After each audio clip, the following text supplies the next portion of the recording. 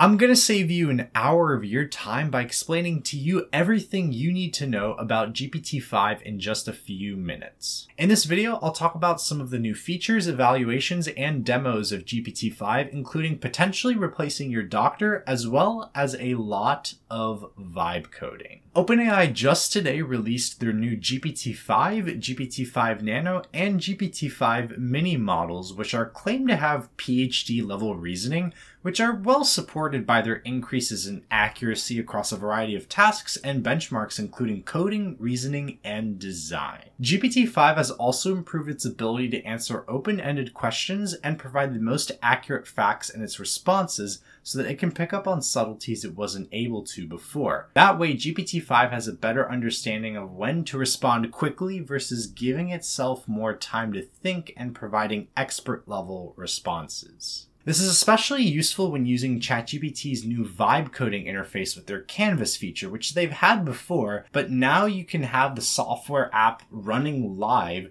That way you can give it faster feedback and you can have faster development as you vibe code with the app. And the Cursor CEO gives GPT-5 a thumbs up for its coding abilities. GPT-5 also now generates what's called a preamble to tell you its thought process before it writes any code. That way you can stop GPT-5 from going into the wrong rabbit hole and you have more control over what it makes.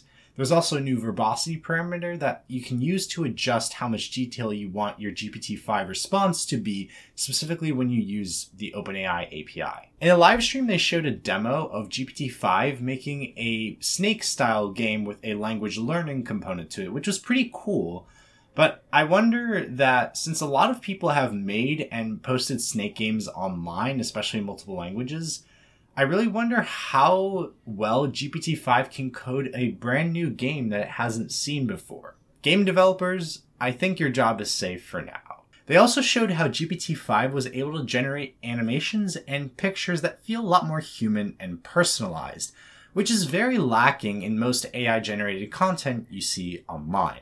And the increased human qualities of GPT-5, like its ability to show more emotions, is shown in ChatGPT's improved voice communication that makes it feel more personal, like you're actually talking to someone.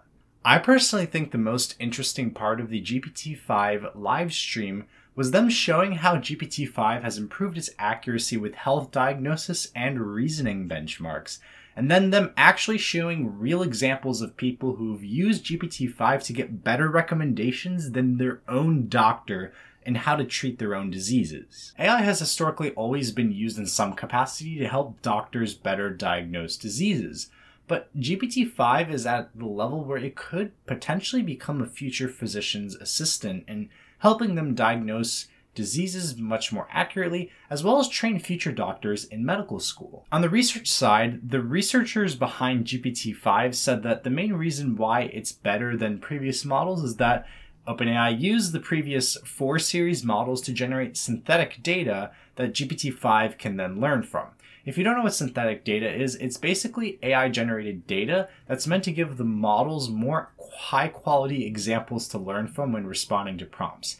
That way you end up having more, essentially doubling the amount of training data you have with your model. You have more control over it and generally end up with more accurate models without too much overfitting if you're able to generate correct synthetic data, which they were able to do. On the T-squared coding benchmark, GPT-5 achieves a 96.7% accuracy, which is state-of-the-art and over 50% better than the other models. They also evaluated GPT-5 on 3 other benchmarks involving instruction following that also beats previous models. They also added capabilities of GPT-5 to connect to your Google Calendar, email, GitHub, and among other apps, so that way you can take full advantage of the agentic architecture that they're embedding now into ChatGPT and connecting further.